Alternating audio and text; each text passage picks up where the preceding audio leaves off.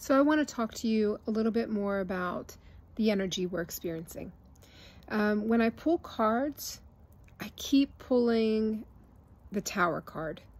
And I pull it when I'm working on information for the collective, and I pull it when I'm doing it for myself, right? And I was talking to my husband, and I said, yeah, I said, we're in that Tower moment. And he's like, he's clueless. And he's like, well, what does that even mean? I said, well, the Tower moment is often seen as destruction, but it's also creation. And we're in this simultaneous collapse and build.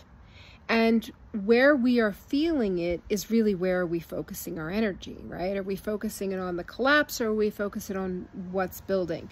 But you know, it's an interesting thing because it doesn't have to be pure chaos and destruction. You know, so even if you have a hobby that you really like there's a hawk that just went by. If you have a hobby you really like let's say you like kayaking, but then somebody goes, try paddleboarding, and you really like paddleboarding. You don't have to break up with the kayak. You just follow your joy and go paddleboarding. You know, it doesn't have to be a big deal. Now, some could then get really guilty because they're not taking the kayak out and it's just sitting there. But then that what has to look at is, what is it within you that keeps you from following your joy? You know, and you know, it's interesting. I said to my husband, I said, you know, even in the best, most beautiful moments, there can be destruction and chaos together. And he's like, what are you talking about? And I said, well, think about, you know, how a child is conceived. You have the egg that has been in the ovary its entire life, and it's been whole, and it's been one way. And then at the moment of fertilization, the sperm comes in and cracks it. And at that moment, there is absolute destruction for the egg.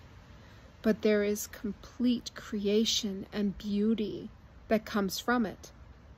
And I think that that really symbolizes where we are right now. We're in that space where we can be the egg, and we can be like, I don't know where I'm at. I don't know what's going to happen to me. I don't know what this energy is going to do, or what a week from now brings. And we can also simultaneously be in that free fall of creation, where we are just trusting and flying by the seat of our pants. And that's where I think a lot of us are. We're in that Tower moment, that simultaneous creation and destruction. So whenever you're feeling overwhelmed by the destruction, remember there is also creation, and focus on that. Take care.